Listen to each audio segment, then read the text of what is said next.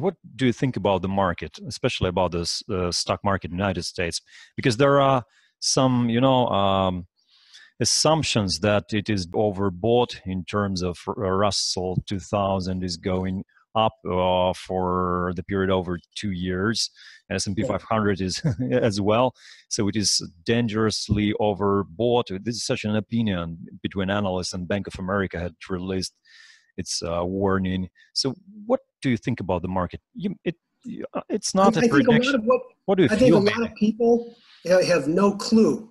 I think people speaking like that have no clue what they're even talking about. I think they exist in a different universe, and I think their minds are polluted by politics. Seriously, especially in the United States, you have to look at this devoid of an ideology, devoid of politics. It doesn't matter who the king of the jungle is here, okay? Yeah. All that I look at, all I care about is the numbers. In May of 2016, I went on the record before a number of very wealthy families that things were going to take off. We were going to have this enormous bull market. Those same factors today are present even more so, Stan. And it doesn't feel right in my gut. I tend to be a pessimist by nature. I think we all do. It's a lot more comfortable to be saying, oh, well, it's going to get really bad out here, and I'll be the one guy who sees it coming. Yes. If it does, it's going to blindside me because everything I see is super strong. I've been keeping data by hand, like Barron's Market Lab, every weekend since the early 1980s. And you kind of get a feel for the numbers just by doing it by hand all the time and so forth. And those numbers that are the real drivers behind U.S. equities I've never seen in a stronger state than where they are right now. Like now, okay. Never seen it in a stronger state. Do you mean economic, sorry for interrupting you, do you mean economic numbers like data, like employment data or inflation or economic growth? All of that. What do you mean by data? All of that. All of that. Right, all of that. But okay, you mentioned valuation. Okay, so let's go back to valuation for a minute as one of these. So people talk about the Case-Shiller index. First of all, by PE on the S&P, we're just in the mid-range. We're not overvalued by PE in the S&P historically. I could call up a chart here and show you, look, we're just mid-range on this thing. But in fact, I will call up a chart because this is pretty incredible. It's going to take a minute. It's a gigantic Excel sheet. You have to bear with me for a second. It won't kill you, Stan. Yeah, of course. Here we go. You said you stay up late anyhow. You have to because of the market hours. So you get some more gray hair up there. Okay, so let me go to this real quickly.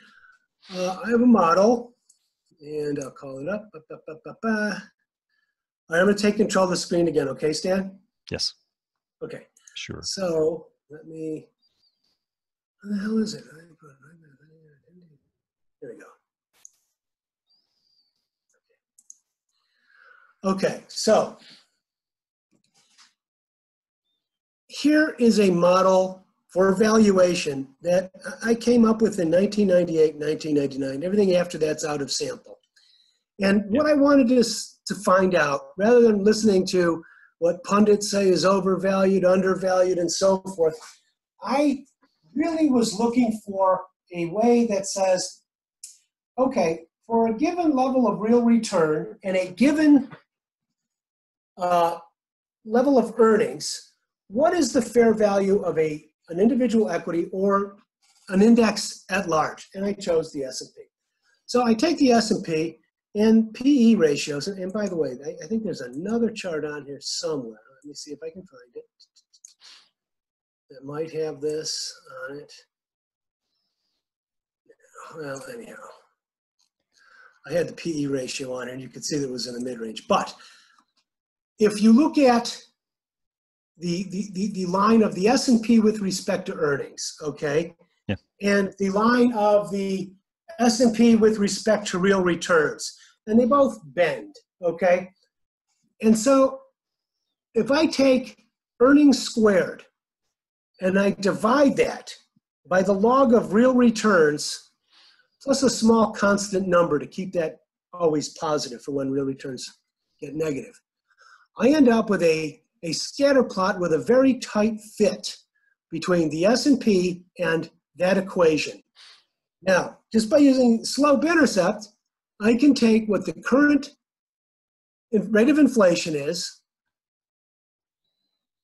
the current 30-year constant maturity bond, and I subtract inflation to get my real return number, okay? And earnings on the S&P, and plug it into the model, slope-intercept, and get this orange line. So this orange line is the S&P based on data pre-1998, from data year back, okay, that says for this level of earnings, for this level of real return, here's the fair value of the S&P. And you can see everything from this point forward is out of sample. Now, this is where it gets very interesting.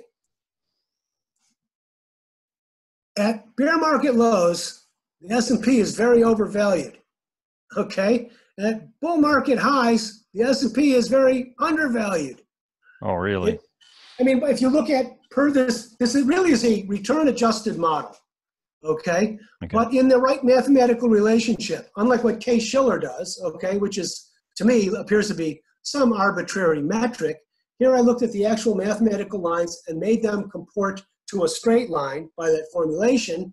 And by that straight line, here is where we are. So through this weekend, these lines have actually converged. I would not look for a top to this market, okay, until the valuation number got way above the S&P number. Until then, I think it's still in a bull market by Oh, I see that. Sorry? I see that. Yeah. Yeah. I see that. So, and this I found for valuations gives me a much clearer picture and cuts through the noise of what I hear in the news and so forth. Yeah, it's very straightforward and visual, right? Yeah. Okay, thank you.